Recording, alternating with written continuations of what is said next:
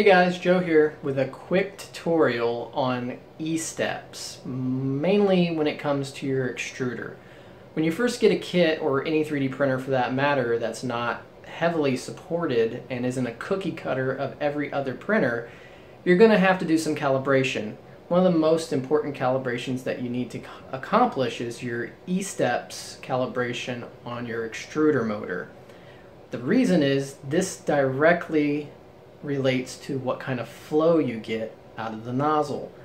If you don't have the correct value in that steps setting in your firmware, you're not going to have correct flow. You're going to get over extrusion or under extrusion. It's just not going to look right.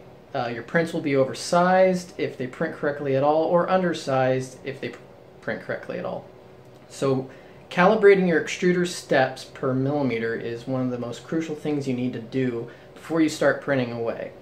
A lot of time companies that produce kits will give you a ballpark figure on what the steps per millimeter for your extruder motor should be. This isn't always the right value.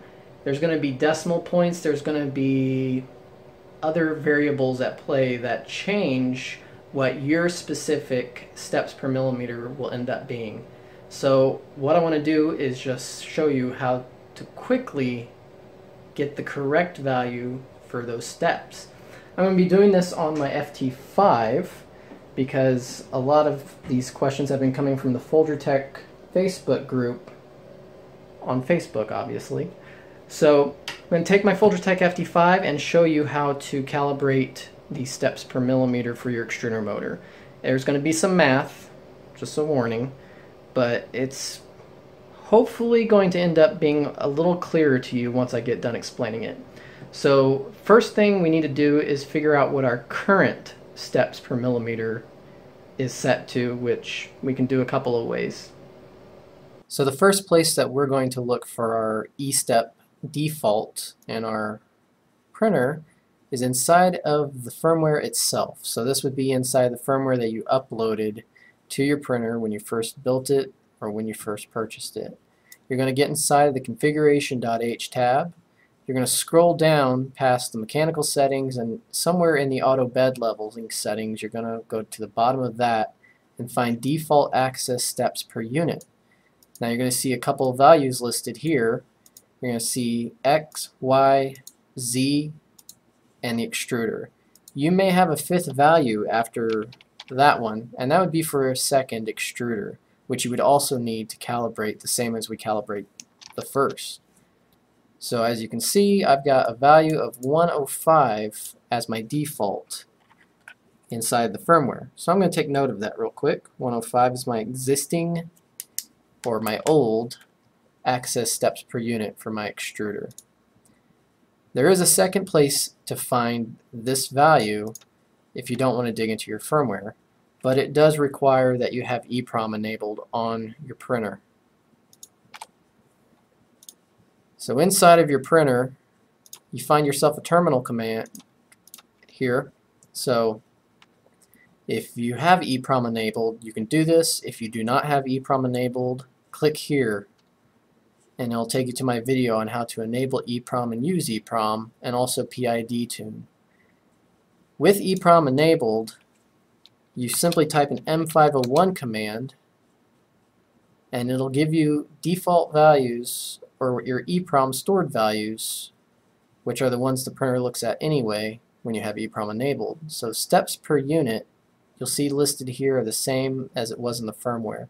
I haven't changed any of this, so I'm still at 105 right here for my extruder, but you notice now it gives me X, Y, Z, and E, so I can now easily tell what's what.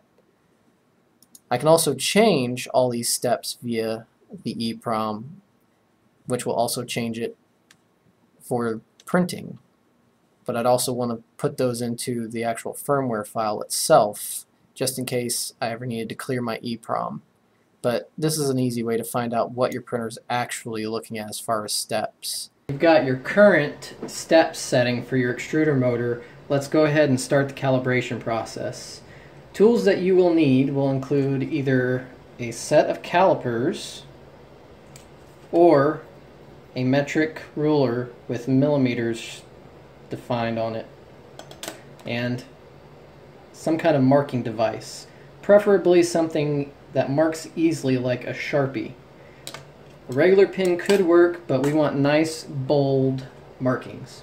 So what we're going to do first is we're going to measure from a specific point on the extruder. And then we're going to go 100 millimeters from that point. And the point that I'm going to be using will be the top of right here. This is for my filament guide, and I don't want to take the bracket off. Now if you don't have this bracket, your best bet is to measure directly from here where the filament goes into the extruder. That way you have a nice flat platform. But since I've got all this mess in the way, I'm going to measure from here, so don't be confused there. So set your calipers, if you're using those, to 100 millimeters, or get out your ruler and get 100 millimeters ready to go, and we're going to go ahead and mark that on our filament real quick. So what I'm going to do is I'm going to take my calipers and just gently hold it right here at this base, and then I'm going to take my filament and line it up. Okay, so that's 100 millimeters. I want to mark where the 100 millimeter line is here. Alright, so that's marked.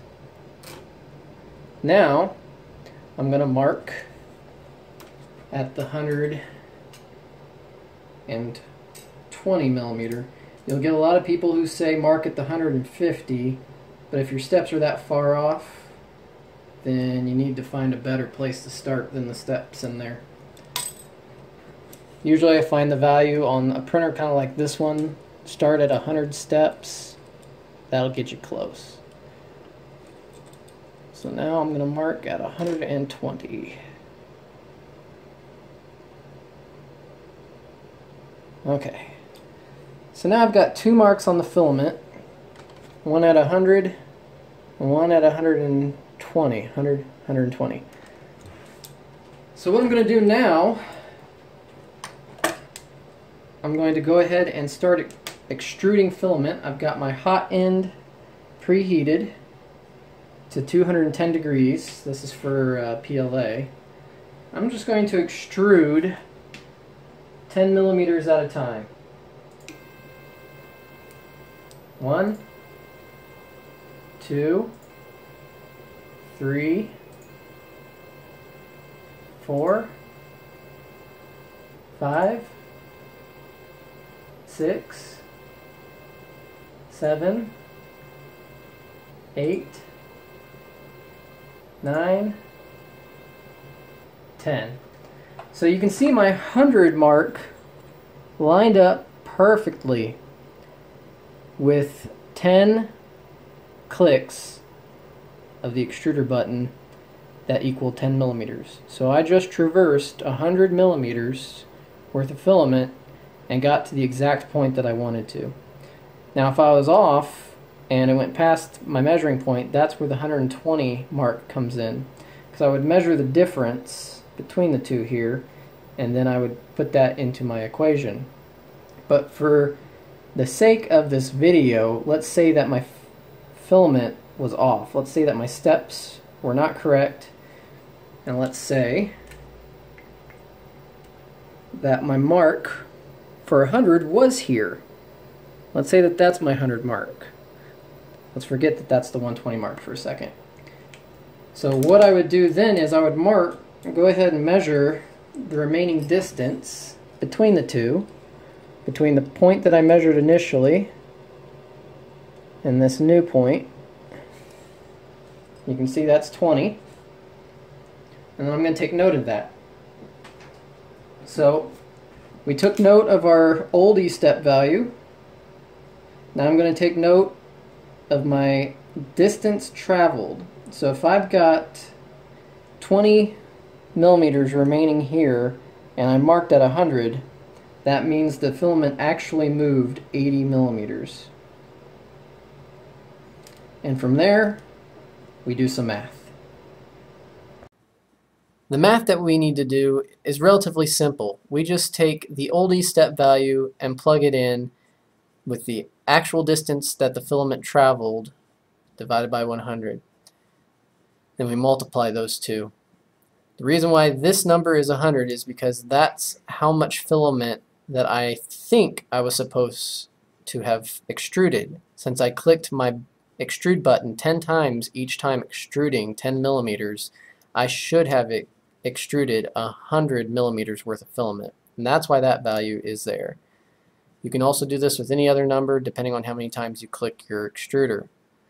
So let's get in and plug in these values. So our old E-step value we saw was 105, and then we've got 100 divided by the actual distance traveled, and for the sake of this tutorial we're going to say that that's 80. So automatically I'm going to do 100 divided by 80, and I'm just going to do this on a calculator even though I know what it is. I'll show you. So 100 divided by 80, we do this first because of order of operations.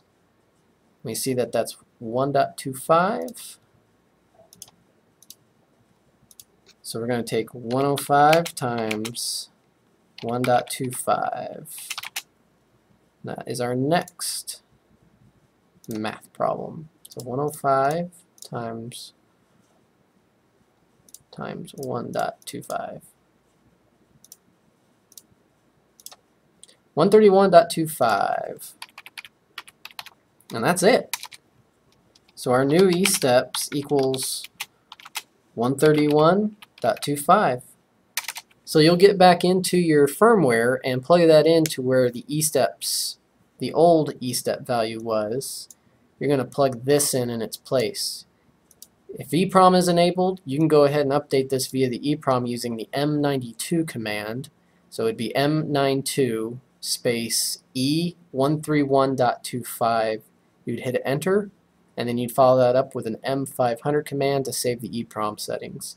And then in your printer firmware will actually, or the controller would look at this in the EEPROM, but you'd want it in your actual firmware file as well, just in case your EEPROM gets erased. So my original was 105, and we saw that 105 hit the nail on the head because I was able to get 100 millimeters out of extruding what I thought was 100 millimeters. So I'm good with 105. I can do any additional tweaking via flow rates or anything like that.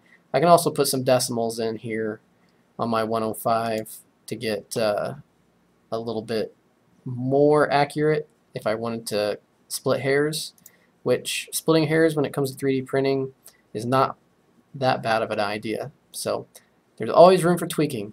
And like I said, if you've got dual extruder setup, you need to do this for each extruder. But that's the math, and that's how you get your new value. So there you have it. One of the most basic but essential calibrations that you can do to make your 3D printer print better. Other things that you can do are the flow rate adjustment that I talked about to get your flow just right, and also making sure that your first layer is adjusted properly for the flow percentage that comes out when it lays down that first layer. So with that, I hope this video was informational and easy to follow. If it was helpful to you, give me a thumbs up. If not, thumbs down. And hit the subscribe button if you're interested in more tutorials. I'm going to try to get out a tutorial this weekend about the difference between a standard direct drive extruder and a Bowden or Bowden setup that you might see on Delta machines and other Cartesian machines. But that's all I've got for this short one, and I hope that it was helpful. See you guys later.